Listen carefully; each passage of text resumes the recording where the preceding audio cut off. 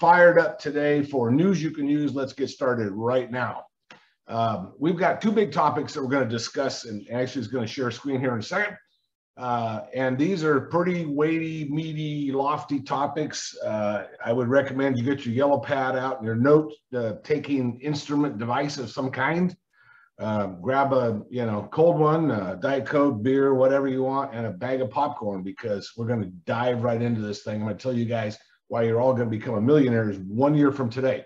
We're going to start off by talking about the Great Wall of China. Everyone's heard the term probably Chinese Wall. And if you're like me, you want to know the origin of phrases and where that came from. The Chinese Wall came from actually the Great Wall of China. And it was, at the time it was built, it was an impenetrable device, object. Yeah. On one side were the Chinese and the emperors, and on the other side were the hordes, the Mongols, and everybody else. They could not get through.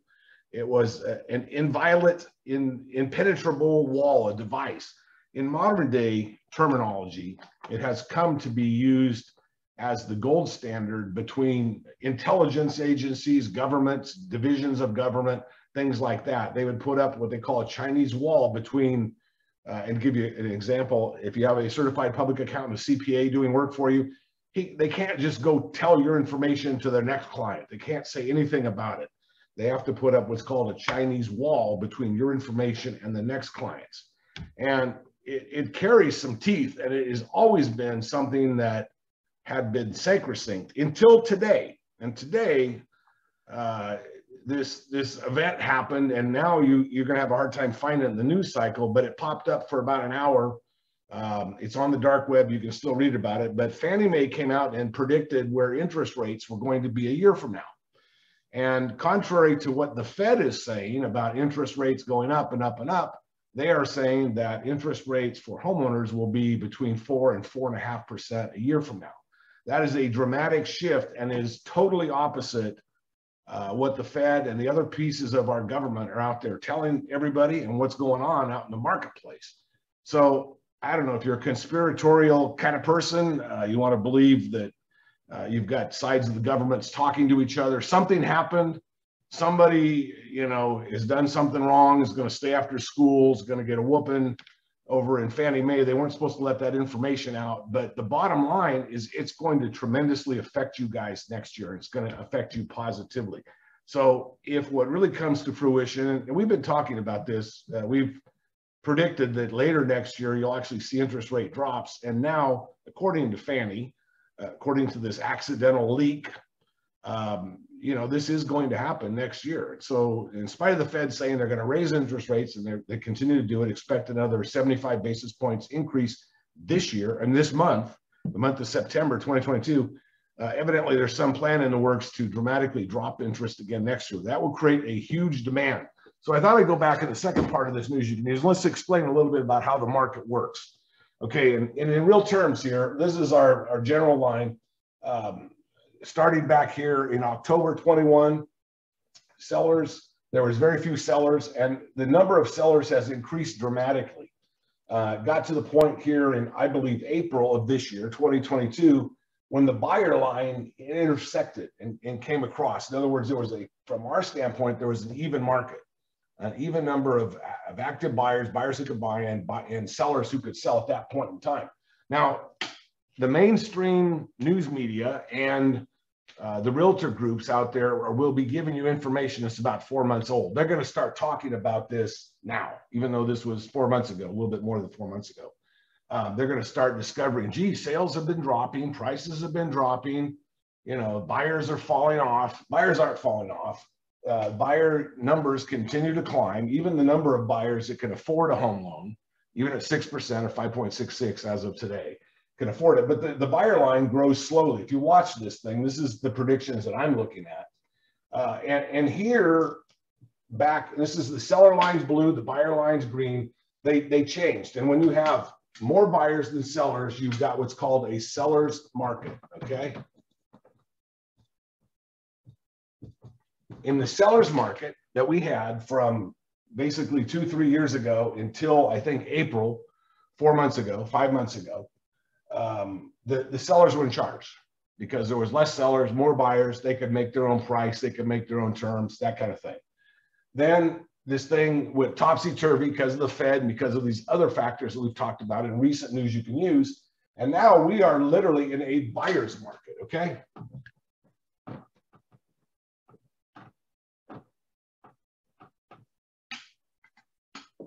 In a buyer's market, it's the other way around, where there are less buyers and more sellers, literally, on a unit-by-unit basis. And you'll see more of them come to the table, more sellers come to the table needing to sell quickly. The sellers' markets are controlled by the real estate community, the realtors, realtor.com, the local MLS, and the local real association of realtors. The realtors groups basically control a seller's market because it's all about the sellers listing and getting as much as possible. When you go to a buyer's market, which we're in now, and I've said will probably last 12 to 18 months, and I'm going to correct that tonight. I'm going to give you a new prediction.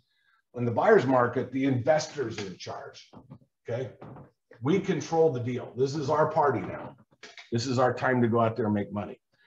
And the reason that I think, and these two stories tie together, that we're going to have a longer than a 18-month market is because if they go out here next year sometime and all of a sudden interest rates drop, the effective buyer number is more like this.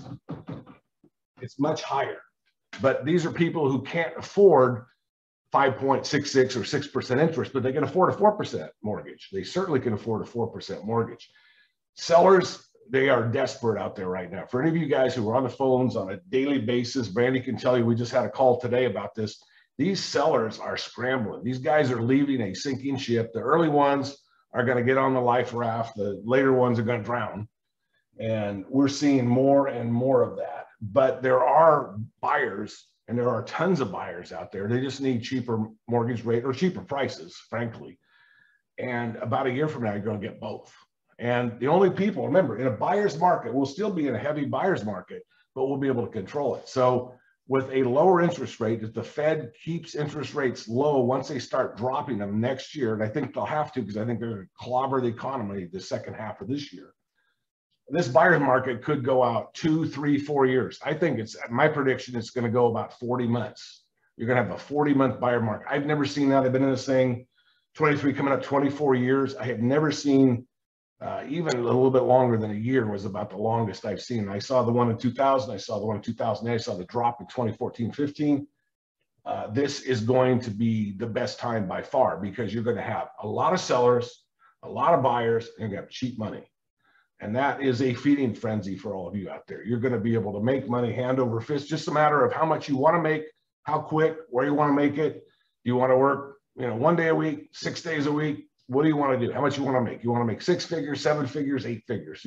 There'll be people in this business who will be able to make literally 8 figures in a year with a large enough organization and the capital behind them in order to do this. But this is a golden time. And we've talked about this being a perfect storm, what we call triple witching hour in the financial and the securities business. This is like a quadruple witching hour. You can't get any better than lots of motivated sellers, lots of motivated buyers, and cheap money. And I think you're going to see all three of those come this time next year. So keep your eye on the news, the fake news, the stuff they try to cover, but we'll try and keep you abreast and keep your eyes also open for these little tidbits of things and see how they play out.